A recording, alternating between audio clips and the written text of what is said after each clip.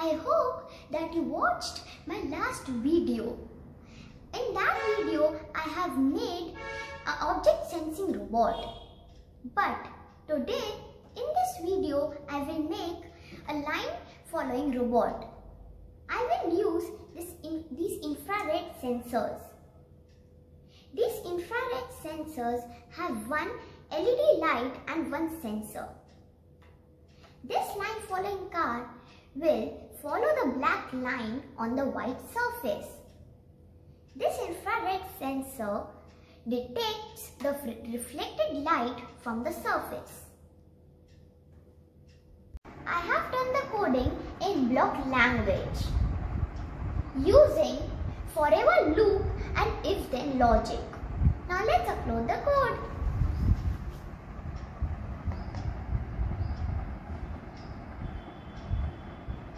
So now watch my line for a robot in action.